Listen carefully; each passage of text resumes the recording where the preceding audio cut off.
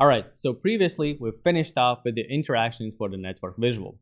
So now you know how to build a visual, how to use it, it's time to go into the formatting options. And the first thing that we're going to cover is going to be legends.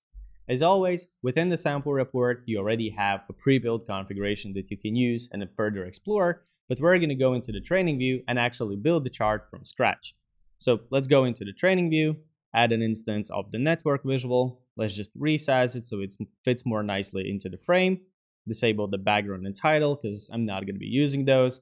And then we're going to be adding region, country into the notes section, and we're going to add total sales in the measure. So when you first create the chart, you can see that legends are not enabled. And you can also see this if you go into the formatting options and the tab is disabled. So if you want it, this is something that you have to manually enable. If once you do that, you can open up the tab and you can see we have further customization. First thing that you can do there is you can customize the position. The available options for you are going to be left, right, top, or bottom. Once you choose the position, you can adjust the height for the block to make it, for example, more narrow or more wider.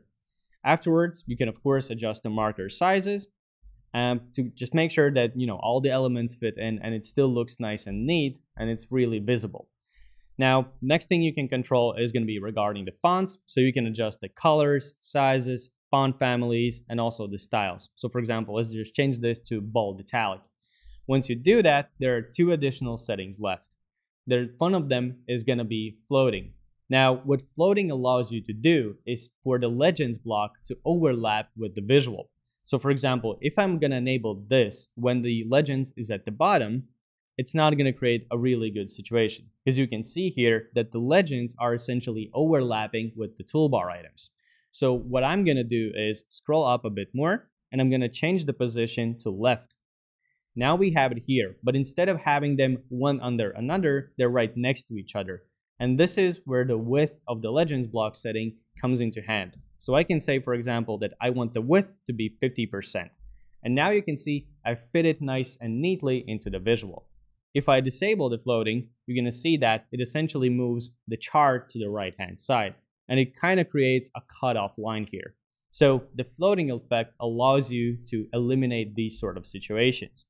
Now we're going to turn it back on. And the last setting that we have here is going to be the mode. So you have two options here, either hide or highlight. By default, it's going to be sitting on hide. What it means is that if I click within the legends on one of the categories, for example, country, you can see that all the nodes that were in the country section are going to be eliminated from the network. Now, if I click on it again, they're going to reappear. The other option is going to be highlight. If I choose that and click on one of the legends, that is going to create a highlight effect for all the nodes that are in that particular category. All right, that's going to be it for the legends customization, and I'll see you in the next video.